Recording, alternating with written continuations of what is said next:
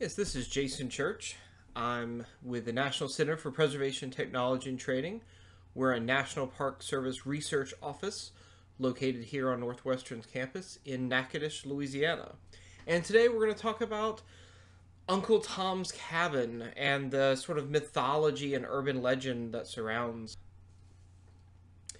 So to start off with, at NCPTT, we started last summer, and it's continuing on for the next year. We started a project doing 3D digital documentation of slave cabins and tenant farmer housing.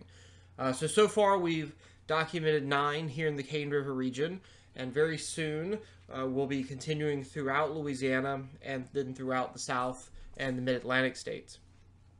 So by all means, I'll give you some information at the end of the talk. If you're interested, if you know of a standing slave cabin or tenant farmer housing in your area, please drop us an email and talk to us. We'd be happy to talk to you about it and possibly come out and do 3D documentation of it. So in that project, as soon as we did a few laser scans, like the one you see here, we started posting them on social media. And immediately we got a lot of input and feedback from people, but one of the things I kept seeing pop up was this question, and here's a screen capture from Facebook from where the Cane River National Heritage Area had shared one of our posts, and it said, "What happened to Uncle Tom's cabin? Are there any pictures of it?" My mother lived in the same village. It was located off Cane River. She said that people would come and take pictures of their families with the cabin. And this is just one example. We had several questions that came up. What about Uncle Tom's cabin? Have you documented? Are you going to document Uncle Tom's cabin? And a few people commented jokingly, Uncle Tom's cabin is still safe between the pages and things like that. But I knew exactly what these questions were really about. And that is, when I moved to Natchitoches 15 years ago, I was told of the legend that Uncle Tom's cabin was originally located in Natchitoches, and that the character Simon Legree from the novel was actually from Natchitoches, and that's the inspiration for it. So I got very curious. I wanted to find out, is this true? Is there any basis for these stories, and where did they come from? So to start, let's back up real quick and just touch base on, we're talking about Uncle Tom's Cabin, the novel by Harriet Beecher Stowe. It was originally published in 40 installments over 10 months in 1851. It was so popular that the publisher convinced her to put them all together and publish it in a book form in 1852, and that'll be an important date as we sort of go along with the PowerPoint. So the first year it sold 300,000 copies, and by 1857 it had sold 2 million copies. So widely read. There was some rumor that Lincoln himself said this is one of the things that fueled the Civil War. At any rate, a very, very popular novel and a very important story. It was the first time that was sort of Harriet Beecher Stowe was trying to tell of all of the ills of slavery in this novel. Everything from families getting ripped apart, children being sold, the cruelty, all of it was sort of wrapped up in this one novel. For the general public and a lot of people who hadn't traveled to the South, really, this was their first exposure to what slavery was really like. So where our presentation comes in is the urban legend, and that's going to start at the McAlpin plantation. And the little red dot is where it was located, right along the Cane River. Sometimes it's referred to as Derry, Louisiana. Sometimes it's referred to as Chopin or Clutcheville, but it's down right off Highway 1. All right, so myth champion number 1. This is the first time that we see this in published form. In 1893, D.B. Corley of Abilene, Texas, he wrote a book called A Visit to Uncle Tom's Cabin. So this is the first time I said we're going to see this printed. Now, it could have existed before this, but not in a printed form, so that's sort of been lost. This is the first time we can get a concrete date. Mr. Corley writes this book to prove that this particular cabin is Uncle Tom's cabin. So the book starts out, a visit to the old plantation in Natchitoches Parish, Louisiana, where I know the original Uncle Tom's Cabin was still standing. Now, he gives us no backstory to this. This is literally how the book starts. I know the original Uncle Tom's Cabin is still standing. We don't know how he knows this. There's no backstory. There's no preface to this book. Just bam, this is Uncle Tom's Cabin. And this cabin is on what had been the McAlpine Plantation in 1890s. This is now the Chopin Plantation. Robert McAlpine has died. The Chopin family has bought the plantation and is running it currently at this time period. And this is who he talks to. So Corley leases the cabin. So there's a formal lease agreement that he's going to take this cabin and exhibit it at the 1893 Chicago World's Fair, which he does. It's actually put up at the Libby Prison War Museum and is on display throughout the entire World's Fair. And the original lease agreement is he is to bring it back to the Chopin Plantation. The boards are numbered, it's taken down professionally and crated, and it's supposed to be brought back and put back up. But unfortunately, it never returns. Now, there's several rumors that we find as to why it never returned. One story is it was just lost. That it never quite made it back, that they don't know what happened to it. It was just lost in transit somewhere. So some train car mislabeled it and it ended up somewhere other than where it was meant to end up. However, there's also rumors that it toured the country after the World's Fair as a tourist attraction and then eventually was lost in that move and didn't return home. Either could be true. And there's also a rumor that appears in print a few times that it was actually splintered and sold as souvenirs by Corley to make money. This could be true as well. We don't really know, but at any rate, it never returns home. So this original quote-unquote cabin goes to the World's Fair and is lost to history. So why this plantation? Why this cabin? So Robert McAlpine is supposedly, in Corley's book, this is the character that Simon Legree is based on. And if you remember from reading the book, or if you haven't read the book, I highly recommend it. Simon Legree is the evil plantation owner. He's the epitome of evil. He abuses his slaves, he beats them, and he kills them sort of at will in the novel. So his plantation in the book is along the Red River. He was a northerner that had moved to the south. McAlpine, his plantation is along the Cane River, which is a tributary of the Red River, and he is a northern transplant who comes down to run this plantation. Both had a wide reputation for cruelty. So in Corley's book, A Visit to Uncle Tom's Cabin, it is a collection of sworn affidavits as to McAlpine's cruelty, not only his cruelty, but specific events as to why everyone thinks he's so cruel. There are former slaves of McAlpine's in the book who swear to these things. There are neighbors who swear to these things. And essentially, in modern times, we would consider him a serial killer. Just repeatedly, they talk about the multiple slaves that he beats to death, that he has hung, has burned. We're talking a psychopath. I mean, this is a person who would have been in today's society a serial killer. So definitely wide reputation for cruelty, and this is why a lot of people think that he was the character Simon Legree from the novel is based on. Alright, so now we have myth champion number 2. And this is Dr. S.H. Scruggs of Clutcheville. His story, which is published several times, mostly letters that he has written that are published in various newspapers. He claims that in 1940, Harriet Beecher Stowe and party, mostly ladies, visited the McAlpine plantation. Now, it varies as to why they visited. He himself has several stories behind why they visited. The first is that they were just traveling down south, traveling down the Red River, And when they got to this area, it became impassable, and they had to ford and stop for the night. And their host, the plantation of Robert McAlpin, greeted them openly and said that they could stay with him. There's another version of the story that actually says that Stowe specifically came to visit McAlpin because they were cousins. Now, they could have been first cousins or distant cousins. That also varies in the stories.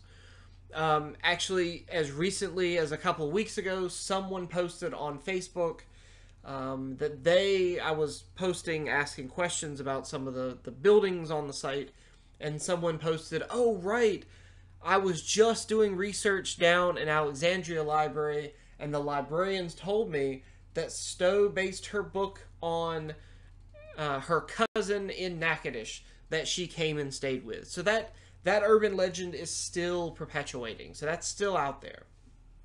So the story goes, the party was kicked out of McAlpin's house.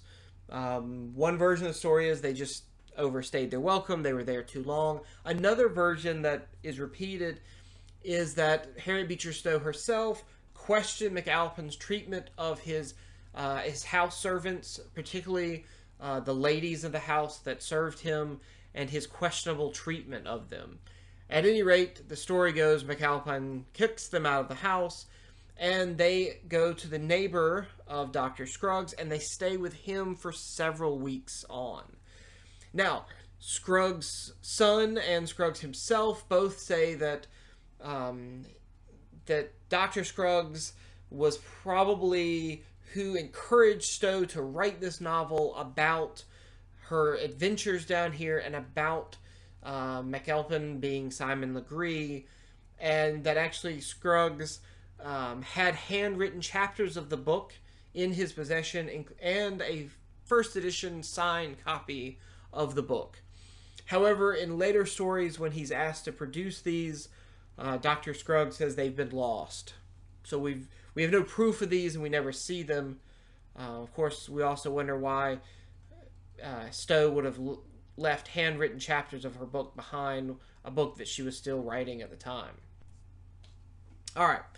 So champion number 3 of the mythology is Lyle Saxon.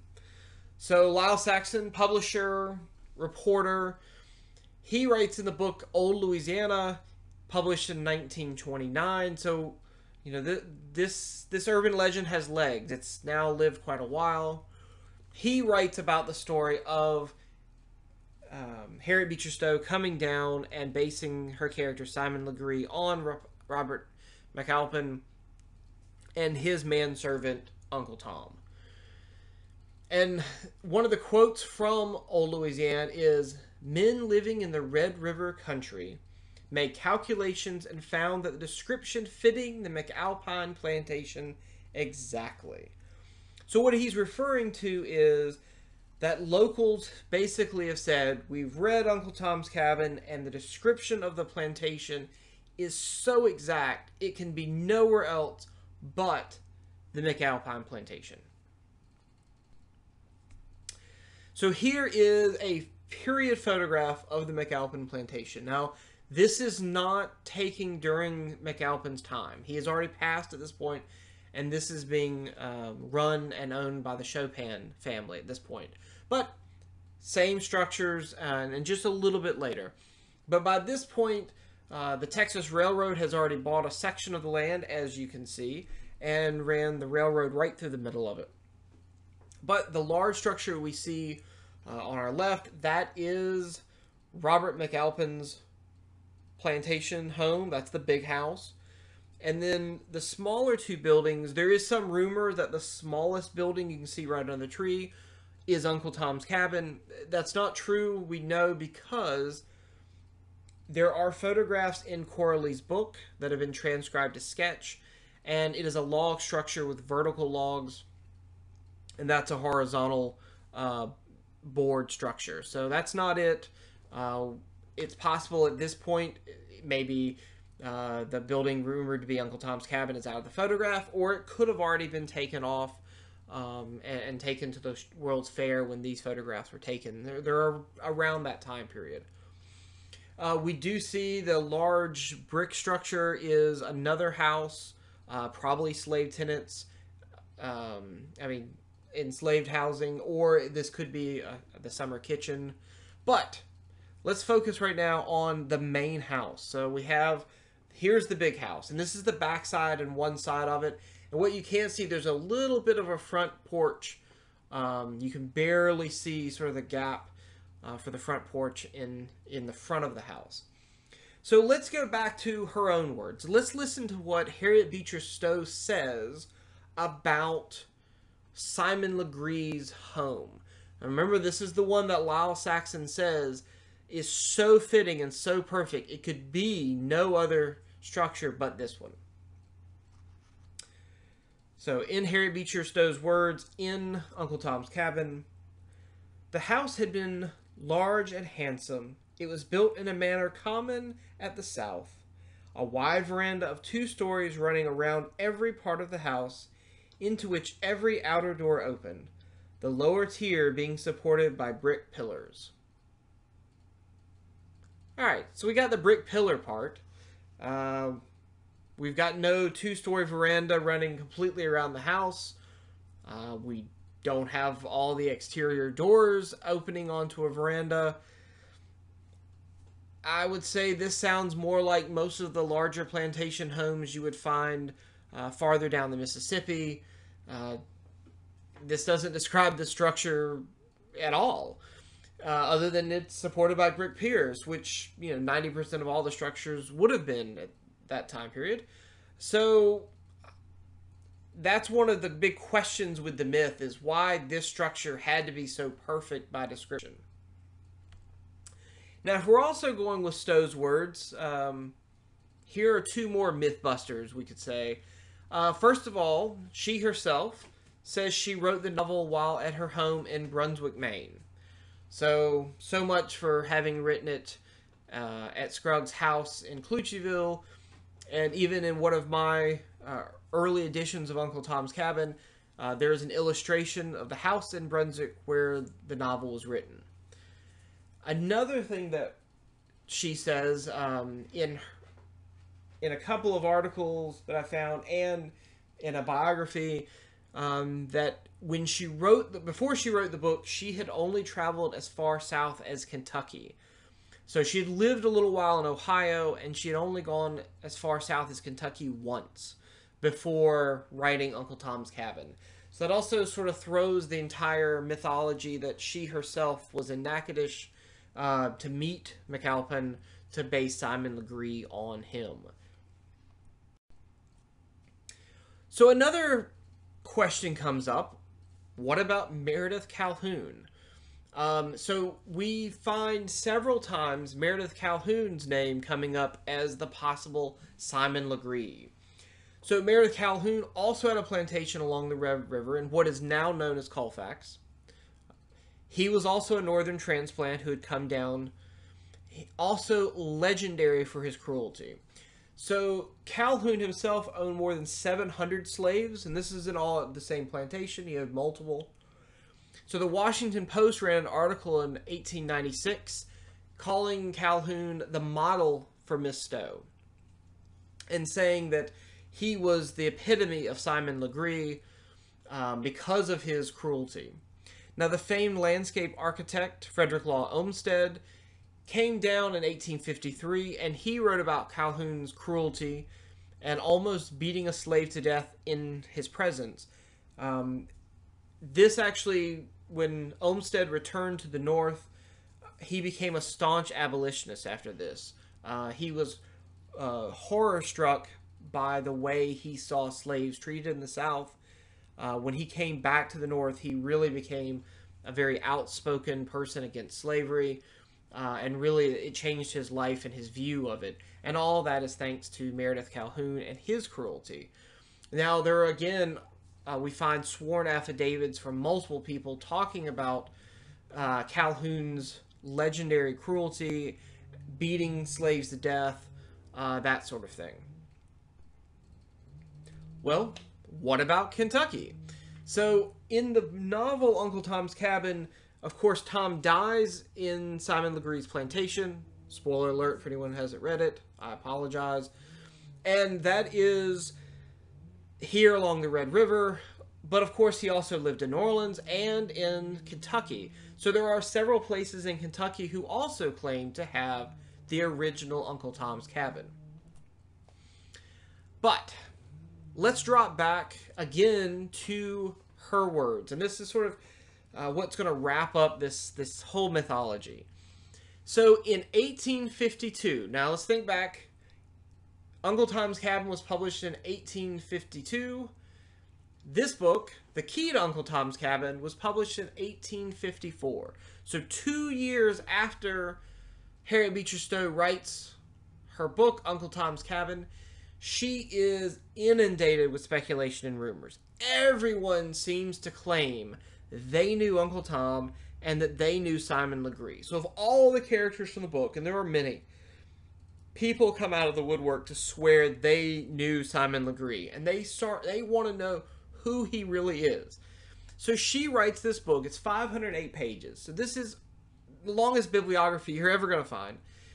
And she actually publishes this with the original facts and documentations upon which the story is founded. So the entire book is her source information and her words saying, hey everybody, this is where I got the book from. It is a work of fiction, and I've based it on some real things and some real events. So she actually says Uncle Tom himself is based on Reverend Josiah Henson. Now, the Reverend Henson writes a book originally called The Life of Josiah Henson, formerly a slave, now an inhabitant of Canada, as narrated by himself. So that's his original title. It's published in 1849. About 1850, Stowe actually asked to meet with him after reading his book, and they meet for a very long time and talk, and she's really impressed with Henson and his story, and she bases Uncle Tom off of Josiah Henson. Of course, he doesn't die, but he has very similar, I won't give it away, you should read his book, but he has a very similar life story and travels as our fictional Uncle Tom. So Henson's a little thrown out because Harriet Beecher Stowe becomes this huge selling author. Of course, he doesn't. Most people have never heard of him, but Stowe becomes literarily famous, and she wants to make amends a little bit. She actually helps him republish his story in 1876 as Uncle Tom's Story of His Life, and she writes the foreword for the book. So Henson himself actually goes on to do great things. He starts a colony or a town in Canada, has lots of patents, becomes a very successful farmer, lumber person, that sort of thing, and starts a fantastic community. There is still a park in Canada called Uncle Tom's, and it has his property, his house, things like that, still there on exhibit. You can visit. So also, according to Harriet Beecher Stowe, in her book, A Key to Uncle Tom's Cabin, she says that she creates Simon Legree from first-hand accounts that she reads in the book, American Slavery as It Is. And this book was published in 1839, and this is testimony of 1,000 witnesses. So this is 1,000 people telling what the South is really like, what plantation life is really like, what is slavery really like in America. Stowe reads this, and she creates Simon Legree from these first-hand accounts. So in reality, if we think about it, we think about this book where it's so heavily talked about. We think about McAlpin. We think about Meredith Calhoun. So many people claim to have known Simon Legree that it really makes us wonder, you know, in modern popular myth, we think of, well, there weren't that many cruel slave owners. And it seems like literature is going to disprove that there were so many cruel slave owners that beat and murdered their slaves, that people are literally coming out of the woodwork to claim that they were this literary character. So I think that's another thing that we really should look at is, that this was much more common than we want to believe. This is much more common than we want to consider now as we sort of romanticize this, where the reality is there were a lot of Simon Legrees, a whole lot. So then the question becomes, as we look back to our original line from Facebook, where the person says that his mother told him stories and people were taking pictures. So what building was that? I have a book, Plantation Homes of Louisiana, published in 1977, that says you can go to Little Eva Plantation and view Uncle Tom's Cabin. So where did that building come from? If we know the original one's lost, where does this building come from?